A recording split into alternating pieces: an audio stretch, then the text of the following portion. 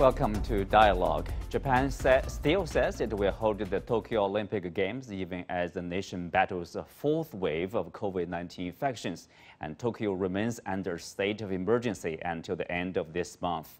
With rising opposition from the public and surging cases, will the Games be hosted as expected? How will they be affected if they go ahead? And how will the COVID-19 era Olympics be celebrated and remembered? To discuss these issues and more, I'm joined by Liu Zhiqing, Senior Fellow from the Tungyang Institute for Financial Studies at Renmin University of China, Victor Matheson, Professor of Economics at the College of the Holy Cross, and Benoit Hadi-Chachuang, Adjunct Professor of Political Science and International Affairs from Temple University in Japan. That's our topic. I'm Xu Qinduo.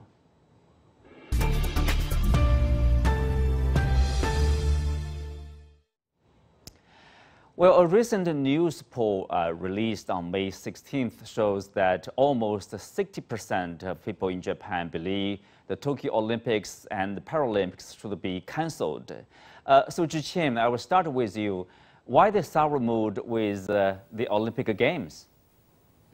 You know, this question has been lasting for many months in Japan and also in international society, because many people are doubts and skeptical whether the Olympic Game can be really smoothly held as planned.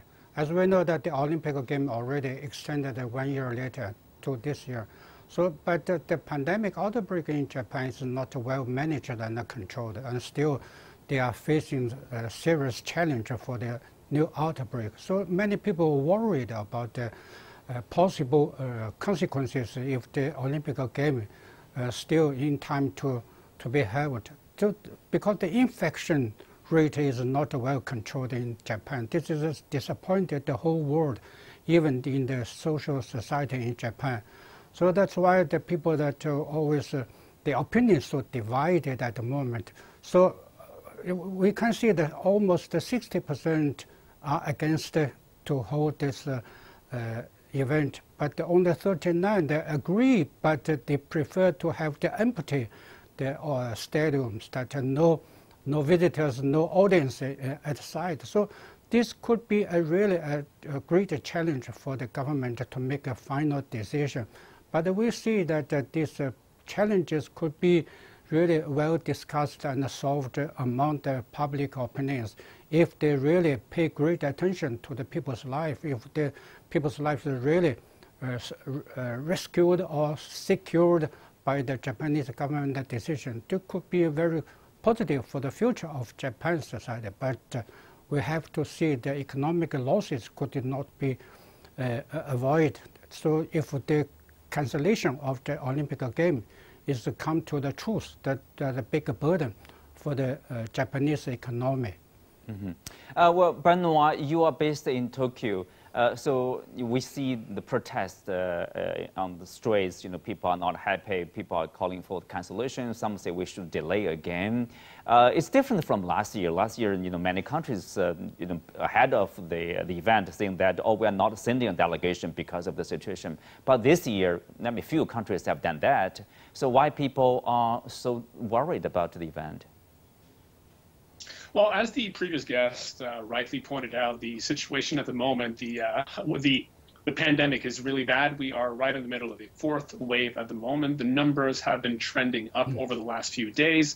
So even though overall Japan, since the beginning of the pandemic, has done fairly well, it has done better than most Western countries, the trend line has been pointing in a negative direction recently.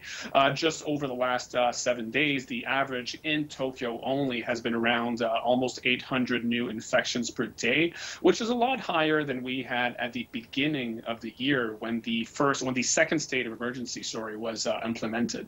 So now that we are only 70 days or approximately 70 days before the opening of the Games, this surge in infections over the last few days and also the very slow rollout of the vaccines, all of that combined together, they basically combine to create this movement of opposition. And this opposition, I must say, is not only limited to the public. You see it as well in the political sphere as well. The opposition parties are very much opposed to the games. You have various sectors of society that are now kind of coalescing or concerting in opposition to the games. Mm-hmm. Well, indeed, if you look at the figures, like in the first quarter, basically 3 months, you see the death toll of COVID-19 is already larger than the total number of last year. So the Japanese Prime Minister Suga has said that he's committed to a safe and secure Olympics. So what has the government been doing to inspire confidence in the public? Well, there has been a few things that the government has done to inspire confidence. First of all, the measures that will be in place during the Olympics are quite important. As most people are probably aware by this time, the government has now announced that there will not be any spectators from abroad coming for the Olympics. It will be limited to the athletes as well as some media. When it comes to but domestic spectators, residents from Japan, the decision remains to be taken. So as far as the public is concerned, as far as the environment within the stadiums, within the places of competition, it will not be a normal Olympic. On top of that, there are various measures that will be taken at the event sites. We're talking about disinfection, of course. We're talking about temperature checks as well. They have made sure to have a large number of nurses and medical professionals coming in from various parts of the country in Tokyo. So the government seems to have taken a lot of steps and measures to ensure the confidence of the public in the possibility of holding safe games. But as mentioned in my previous response to your question, so far the public doesn't seem to be responding very positively despite these drastic steps and measures, including, by the way, the fact that many events have been canceled. Ceremonies, various like the rally of the torch, for example, many parts of the rallies have been canceled or diverted. So many things have been done, but not yet a very positive response from the public. Mm-hmm. Well, to be fair, Japan is one of the Asian countries which have seen a surging situation, like in Southeast Asian countries, of course, from India to Malaysia, Thailand, etc., Singapore. So you cannot blame, I would say, Japanese government. That's not really fair. But again, if you look at the vaccination, the rate of vaccination in Japan is only 3% of the population. So it's really not that, encouraging. Why is that? What the government has been doing?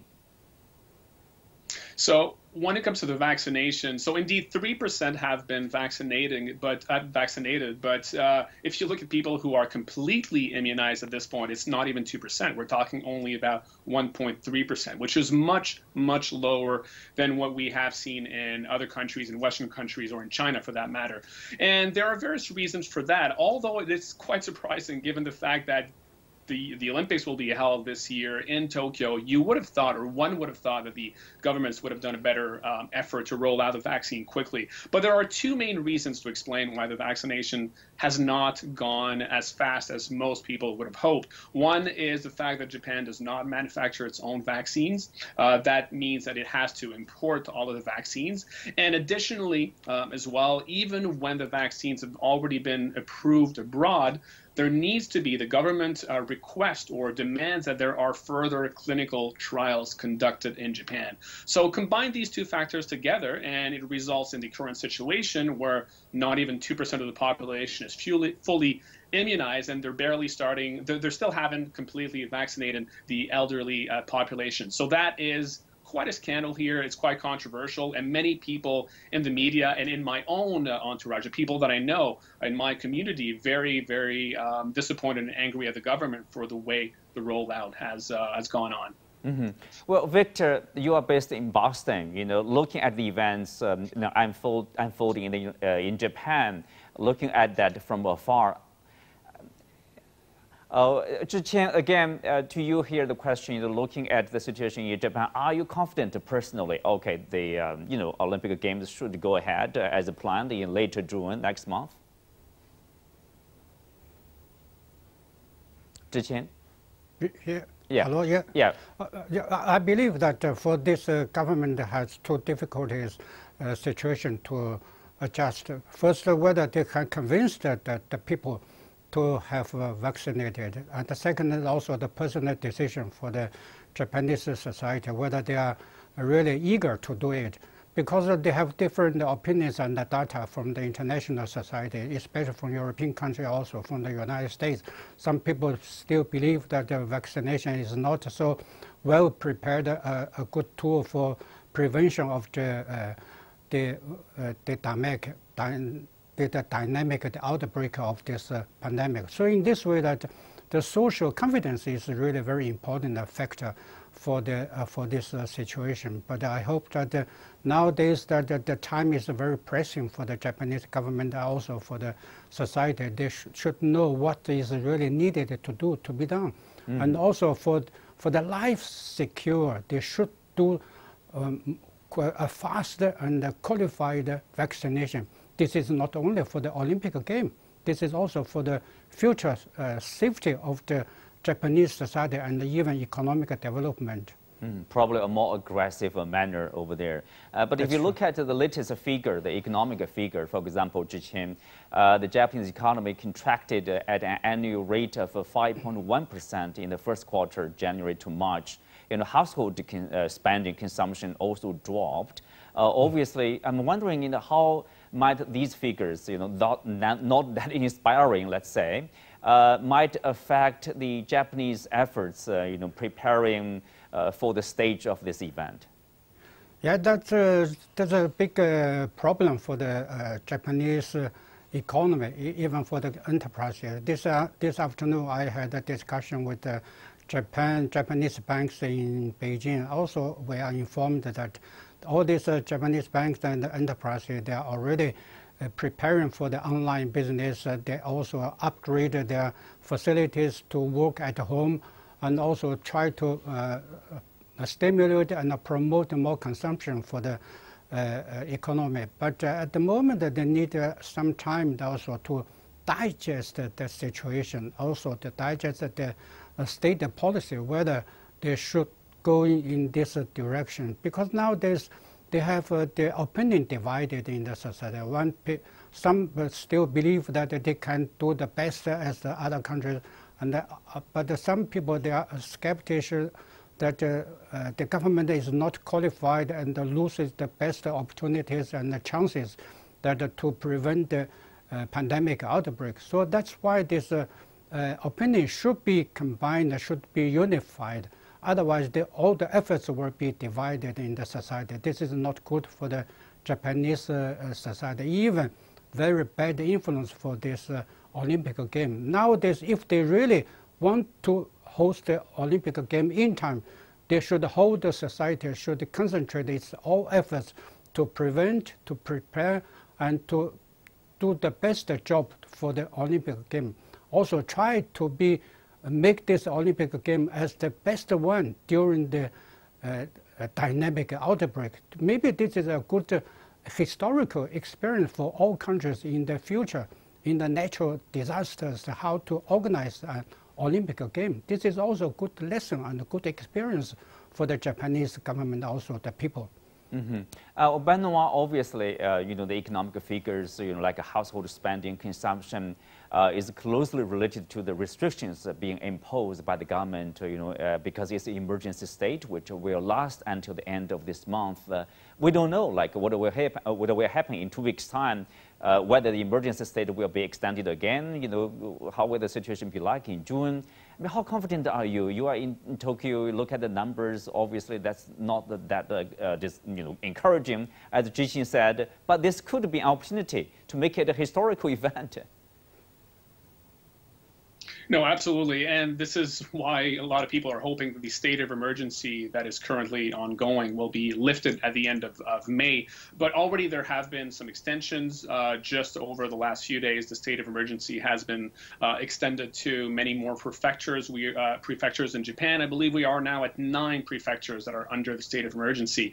And this has obviously worried a lot of people, because if at the end of the month the government believes that the state of emergency must to be extended once more, that will continue to call into question even further the capacity of the government to hold these games. So I think what we are seeing at the moment is a kind of last-ditch attempt by the government to, through the state of emergency, bring these numbers, bring the figures, the number of infections low enough so that there is at least a minimal public confidence in the capacity of the government, capacity of the organizing committee to hold the Olympics in a safe manner. Because so far, as I said earlier, it's not really trending in the right direction. The economic numbers, as you very rightly pointed out earlier as well, are not trending in the right direction. The lockdowns, or I wouldn't really call it a lockdown, because in Tokyo, unlike what we have seen in many Western cities, or in China for that matter, we have not been able to, the government has not been able to impose a strict lockdown. But nonetheless, the fact that there are restrictions right now, the fact that the numbers are rising, this indeed contributes to lower consumption and has contributed directly to the contraction of the economy by 5.1%. And anecdotally, it's obvious around me. I see a lot of people who are obviously worried about the virus and decide not to hold any kind of events, not to go to restaurants, not to meet in public, and that goes a long way towards explaining the economic figures and also the opposition of the public. Now we are joined by Professor Victor Matheson from Boston. So Victor, the Olympic Games were supposed to boost the economy of Japan, or for the city of Tokyo for that matter. So now, because of obviously the absence of the audience and also the streamlining of the delegation from different countries because of the outbreak, so economically speaking, break down for us, how will the event impact the economy here? So I think what's really important to understand here is that even before COVID hit, this was a deeply troubled Olympic Games from an economic standpoint. The original $7.5 billion budget had already ballooned to an official number of twice that, and unofficially most people were thinking that the costs had already risen to about $25 billion. In some ways, COVID makes this much worse because it adds about $3 billion of cost and probably eliminates at least $2 billion of revenue that Tokyo was planning on gaining from ticket sales and from tourism. But that's only about a $5 billion hit from COVID on a Games that was already about $15 billion over budget. So, this certainly doesn't help. But this was, again, a deeply troubled Games way before COVID caused anything to happen here. And, again, when you're talking about the sort of numbers here, you're talking about a couple $2 billion in potential tourism that's lost. When you compare that to the size of the greater Tokyo economy or the overall Japanese economy, $10 billion is about 0.1% of the Japanese economy. So the Olympic Games are gigantic symbolically. But in terms of actual economic impact, it's fairly small.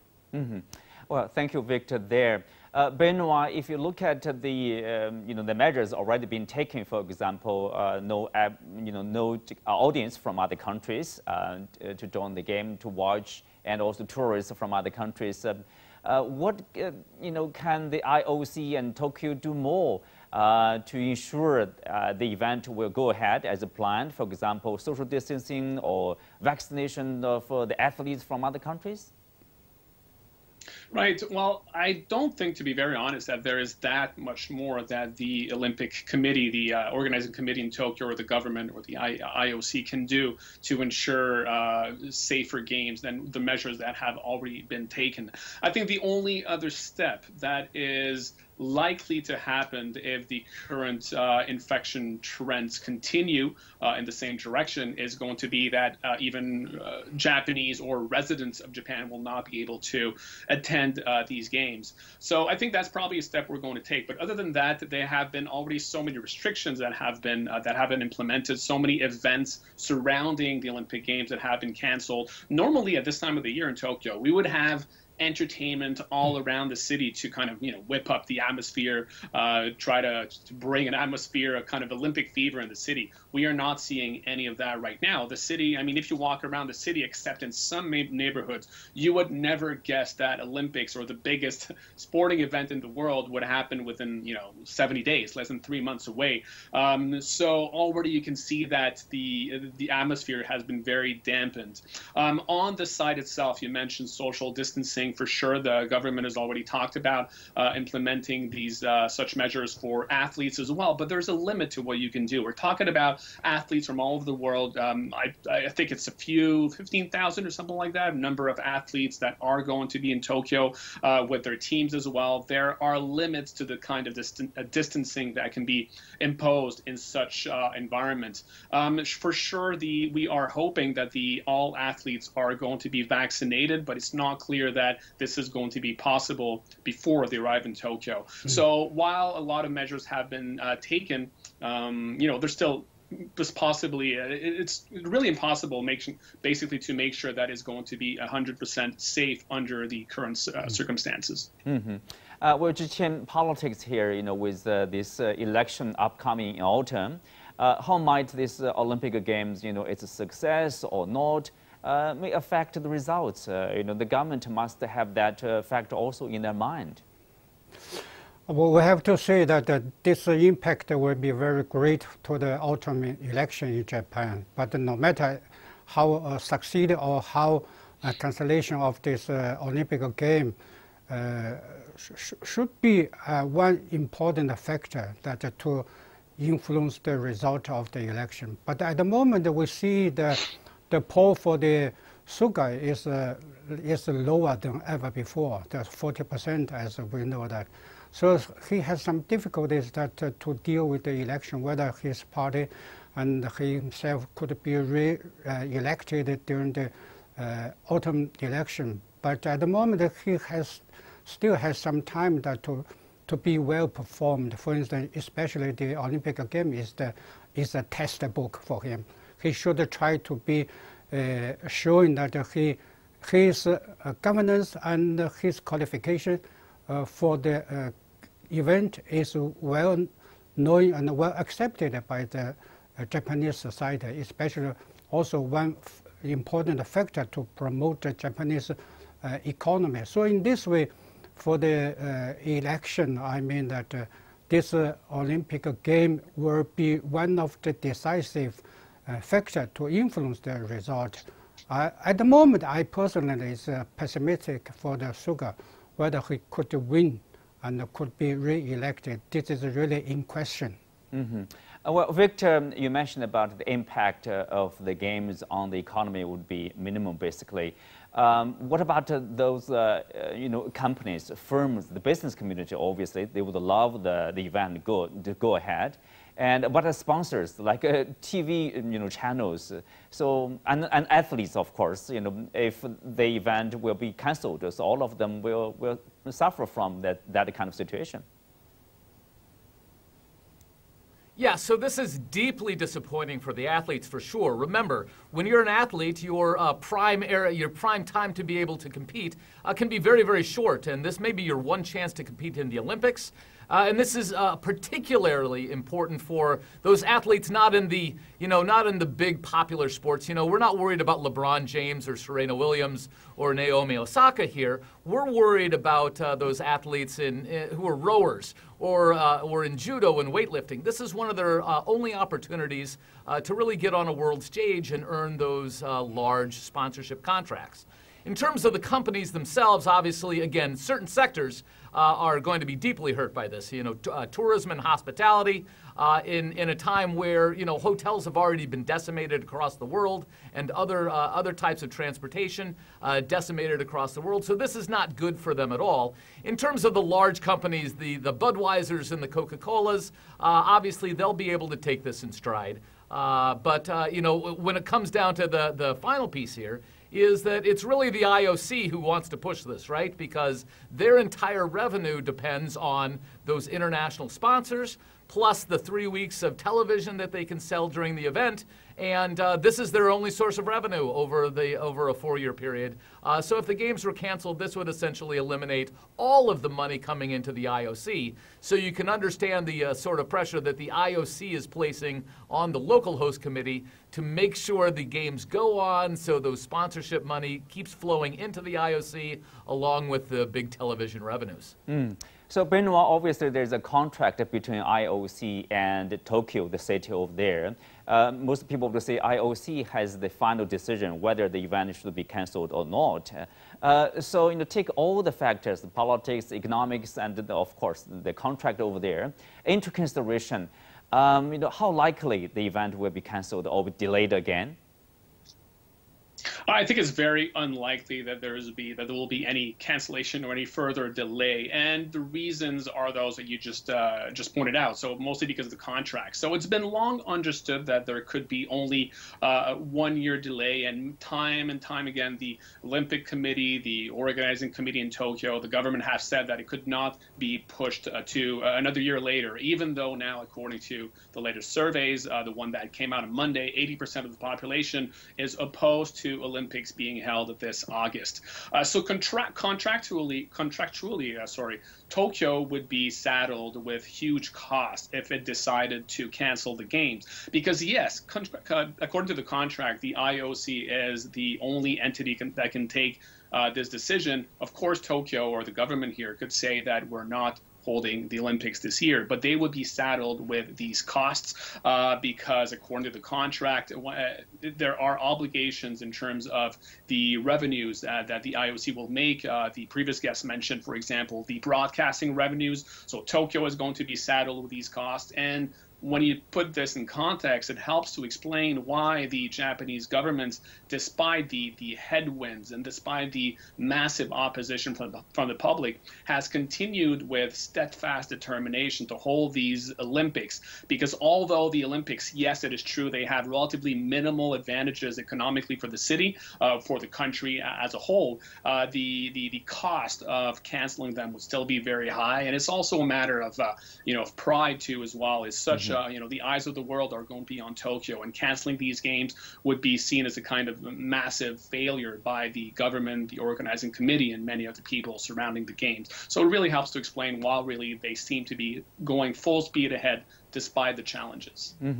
Well, China is also preparing for the 2022 Beijing Winter Olympics. So, Victor, economically and also in terms of preparation, what China can learn from the Tokyo Olympics here?